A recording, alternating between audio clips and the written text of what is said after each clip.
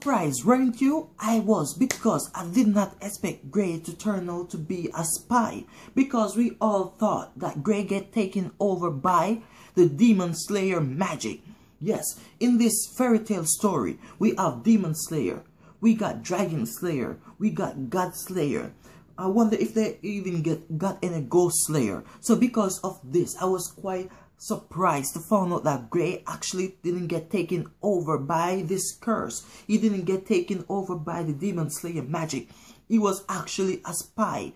No, the person who sent him there to spy was actually Urza. Yes, Urza Scarlet, or Titania, the queen of fairy tale. Now, because of this, we found out that Avatar come up with a plan to purify. Yes, they wanted to take the innocent people's soul and use it to sacrifice to Zephyr. So because of this, I was quite amazed. I was excited. I didn't know what to do. Even Gajil didn't know that Grey was a spy, because Levi infiltrated Avatar 2 and she was the spy. She was the informant. So the Magic Council get a whole lot of information, but they didn't know about Urza's plan. So when Natsu and the rest of Lucy and the rest of them sneak into Avatar, Grey cover was going to be blown. So because he have to protect his friends, he actually have to come out as spy mode.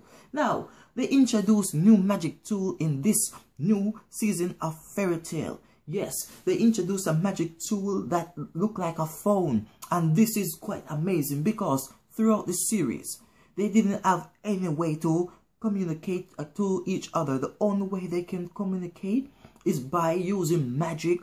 That person who have a communication magic, our mind reading, our telepath magic, only those people alone can use their power to communicate with person. But they create a magic tool now that you can use to call people.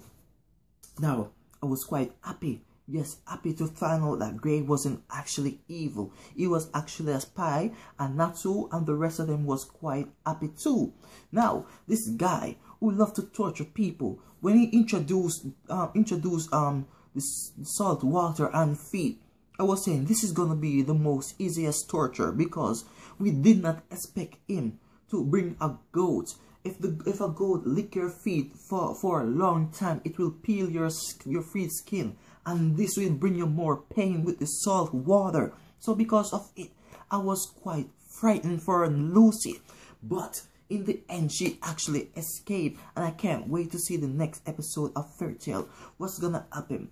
Or will Avatar overcome this obstacle that is in their way?